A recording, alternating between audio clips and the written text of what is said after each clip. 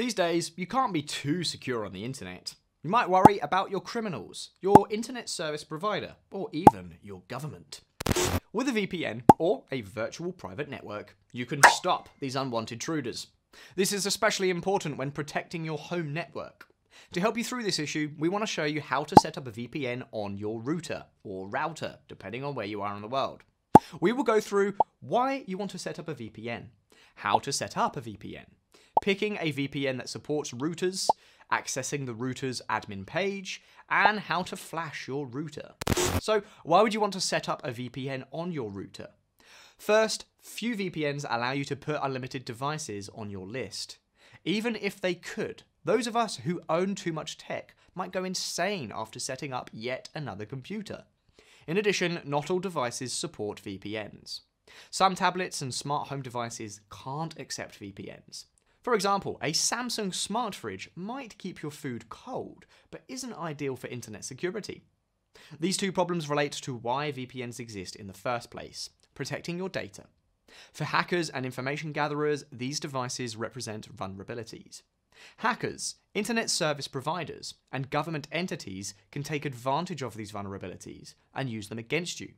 Having a router-based VPN encrypts all data, including those coming from devices that normally cannot benefit from the protection.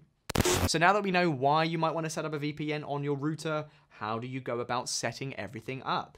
Well, first, you need all of the right stuff.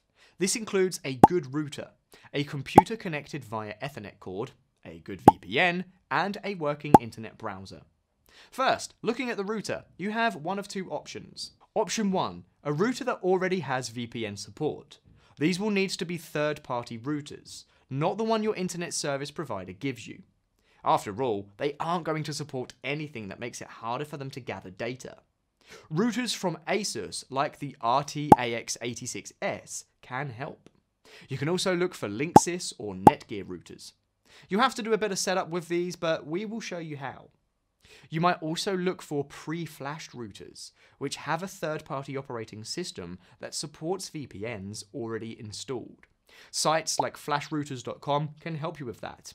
Now, assuming that you don't have the budget for a new router, your old router might work. This brings us to option number 2, flashing your router. Flashing is just a fancy way of saying replace the operating system. Think of it like installing Linux on an old Windows PC to give it new life, only your router doesn't have a CD slot. To start, you'll need to download third-party firmware from one of these sites, dd-wrt.com, OpenWRT, or Advanced Tomato. Search for your router on any of these sites and save the file. You'll want to be sure the firmware is fully tested, often indicated by some sort of label on your site. If not, you risk turning your router into a rather expensive paperweight. Once you have your router squared away, you need a VPN that actively supports router-based connections. If you don't have a good VPN yet, we have two suggestions: NordVPN and Surfshark. NordVPN is ideal if you're looking for lightning-fast connections above all else. However, Nord is also one of the most secure VPN platforms out there. Surfshark is just as secure and a lot cheaper. You'll sacrifice a bit of speed for using it, but it's still an awesome VPN. If you want discounts for either VPN, check out the links in our description. If you already had to buy a new VPN router, we hope this helps you save a bit of money. The wired connection we mentioned earlier is mainly necessary if you are flashing your router. After all, when the router changes identities, it's not going to remember how to be wireless. The browser is, well, a browser. Just pick your favorite one. Now that you have all your equipment lined up, you can start taking steps to access the router. For simplicity's sake to start, we will assume that you've already got a router that supports VPNs. To access that router, you'll want to look for a sticker either on the side or the bottom of the router. If the sticker is gone for some reason, go to your connection details on any computer. The connection mentions a default gateway. This is your router IP address. The sticker should hold the URL or IP address of your router and the admin password. Take the URL or IP, type it into your favorite browser, and smack that enter key. Gently. Provided most of your keys are still on the board, you should see a request for a username and password. Enter what you found on the side of your router and you'll have access to the admin screen. Now, with some ASUS, Linksys or Netgear routers, you should see a menu under Advanced Settings named VPN. You'll want to click on this menu and look for some options to add connection details.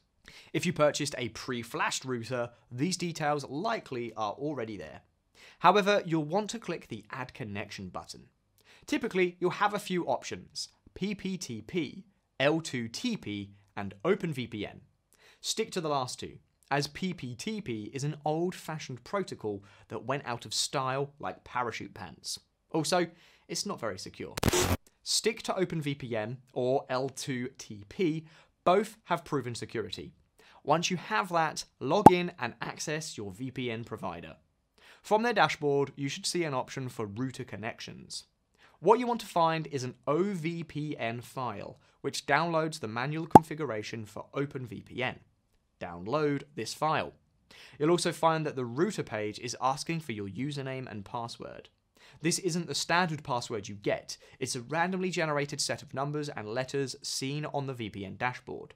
Copy them and paste them into the router page, click the OK button, and check your results. If you got it right, you should see some sort of check mark or confirmation message on the connection status. Congratulations, you now have a VPN router. Now, what if you need to flash your router? To start, you'll want to follow the same steps we provided on accessing your router, only instead, you're going to be looking for your router's firmware update page. Through this page, you can install third-party firmware from one of the 3 sites that we mentioned earlier. The firmware updating option typically has a browse button that you can click where you can select your file.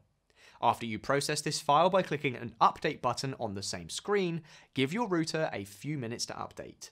After the update is done, your router should look like it has a new interface. From there, you can follow the steps we've already gone through to get your router set up. Now, remember to have a wired connection at this point. Again, wireless connections while switching your firmware means you can lose access in the middle of an update. I know we've said this a few times now, but better that than to give you a reason to put a router-sized hole in your window. Now you have all of your at-home devices secure. Just don't forget to keep your VPN clients on any mobile devices such as smartphones, laptops, and some tablets. With these steps, you can save yourself the hassle of covering all of your home devices with device limits. So, just as a quick reminder, here's what you now know. You know why router-based VPNs are useful, how to set up your router VPN, how to find a good VPN for your router, logging into your router and getting an OVPN file, and finally, flashing your router when it doesn't currently support VPNs. Now, we'd love to hear from you. Did this video help you? Do we need to make more videos about topics like these? Keep us posted down in those comments. Otherwise, like and subscribe to our channel for more internet security and tech tips. Thank you so very much for watching. I'll see you next time.